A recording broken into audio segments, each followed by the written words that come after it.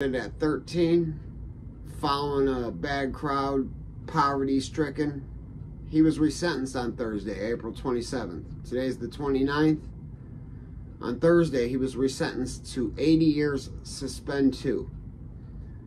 Now, if you get to reading, you're not going to be able to decipher it, but if our math is correct, that puts him home January 14th of 2027 before he gets any time cut availabilities. That's just what his out date should be changed to something before that with the credit of time he was given.